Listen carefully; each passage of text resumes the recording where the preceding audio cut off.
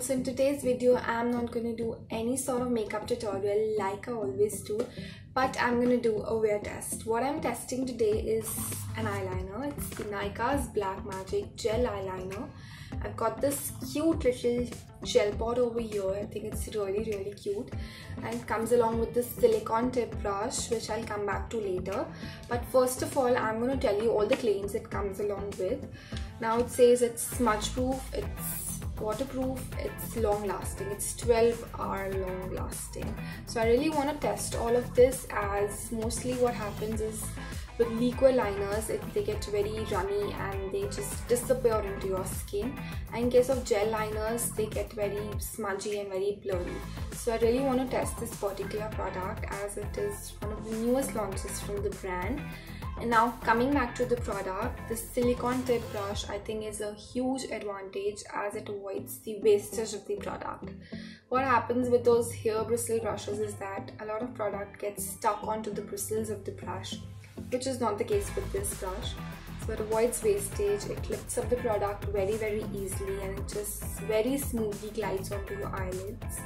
And also I think it's much more precise than those brushes, as if you're a beginner and you're struggling with those wing liners, I think it will give you the precision you want. I'm going to quickly just apply this and then come back to you and tell you everything in detail. So I'll be back.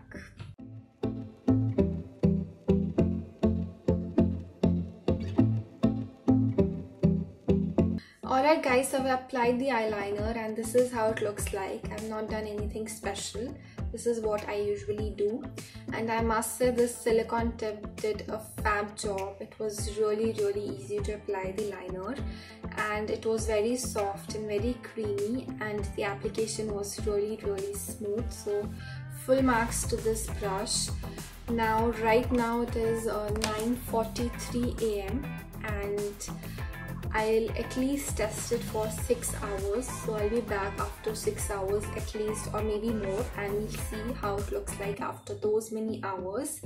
And also a little tip which I want to give you is that while you're applying this, make sure you use this angle to apply and not this. You want to use the length of the brush and not the tip of the brush. Tip can be useful only for the end, wing, or for some edgy look, but for the rest of the application you should use the length, otherwise you'll have to pick up the product again and again. So using this length will be very easy, and I hope you understand what I'm trying to say. So yes, I'll be back after a few hours and we'll see how it looks like. So yeah. Hi guys, I'm back, and right now it is 5:25 PM. I had applied this around 10 in the morning and it has almost been 6 hours. So I'm just gonna zoom you in guys for a close-up, just a second. So this is what it looks like. I'm really happy with the way it is looking. It is exactly the way it was in the morning. It has not moved from its place. And now I'm gonna try and smudge it with my finger to check if it is smudge proof or not.